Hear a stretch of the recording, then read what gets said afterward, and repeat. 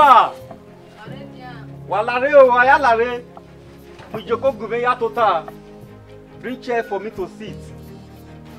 Once upon a time, in the ancient Benin Kingdom, the cradle of black civilization, there lived kings whom were called Ogiso. And after the successful reign of 5 Ogiso,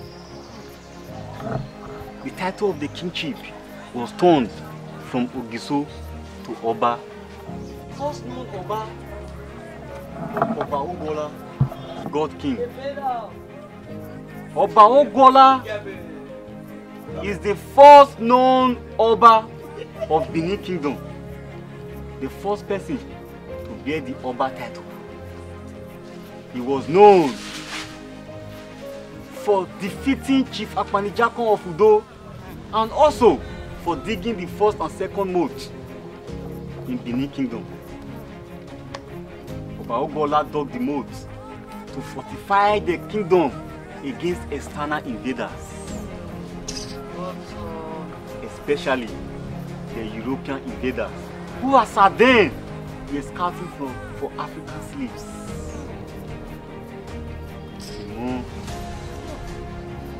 When Oba Ogola saw that the purpose of the moat were giving achievements, then he made a decree that important towns and villages in Benin Kingdom should construct similar moats in their communities.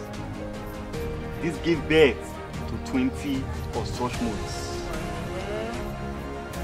But that is not all.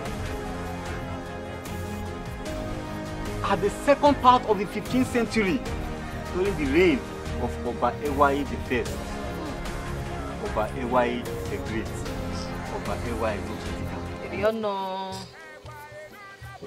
he decreed that the moat in Benin should be extended all around Edo.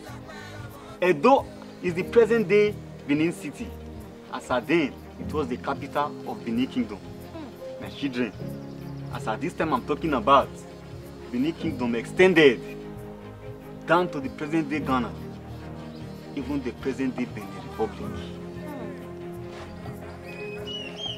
Benin then was a civilized kingdom.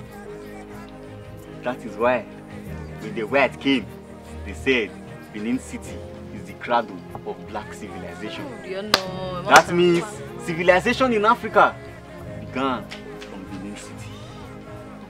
It was a home of treasure, a lot of bronze, too much crafts, pottery, and so many artifacts were being constructed then in the old Benin Kingdom. Benin City is an ancient city. And children, the moat that surrounded Benin City was constructed in such a way that the sand dug out of the deep, long, narrow hole provided a wall in form of ramparts ranging from its shallow traces to immense deep 66 feet high all around Benin City. This was called the Great Wall of Benin, which the World Guinness Book of Records holds that it is the largest man-made earthwork on planet Earth. And it is the second greatest wall, just after the Great Wall of China. My children, the moat that surrounded Benin City had 9 gates.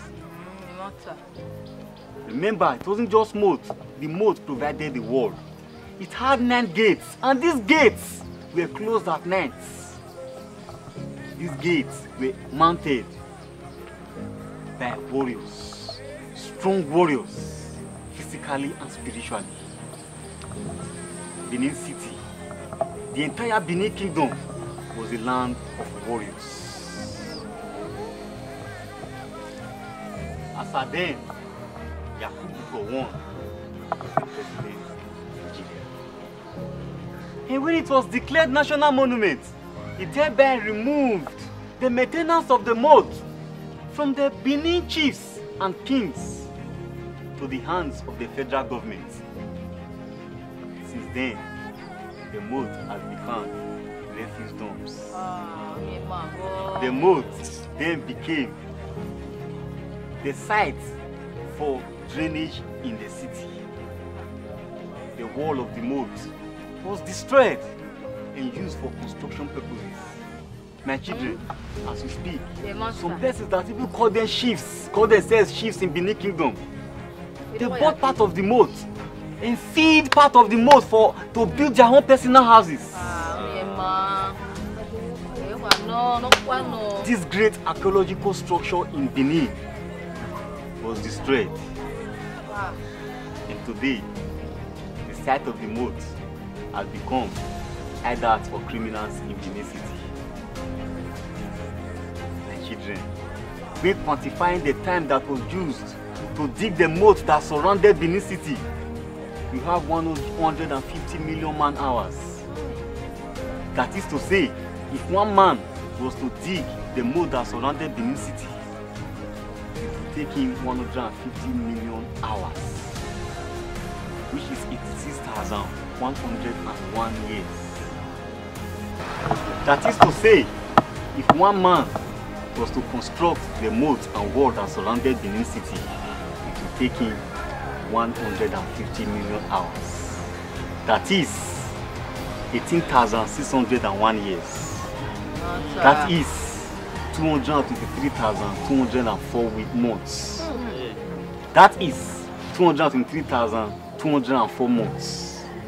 That is 892,857 weeks. My children, that is 6,250,000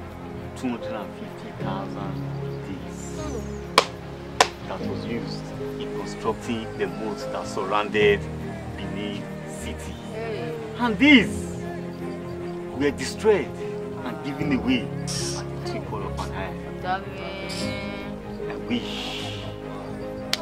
the Benin moat and wall was still at its peak today, it would have been attracting the same global attention just as the Great Wall of China and the Great Pyramid of Egypt.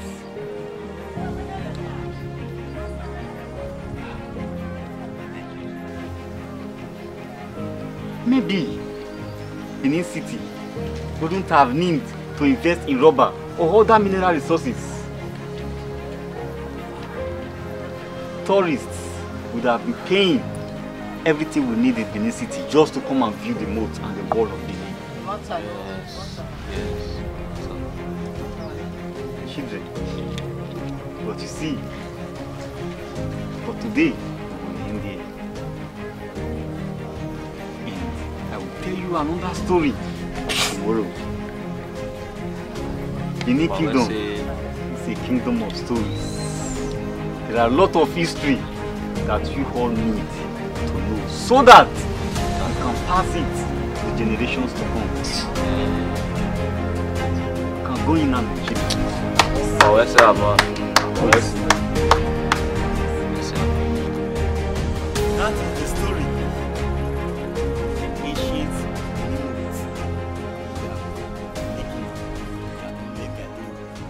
moat that surrounded the city. My people, please, to get more of such videos, don't forget to subscribe to my channel. And also, don't forget to follow me on Instagram. Remain your humble, right?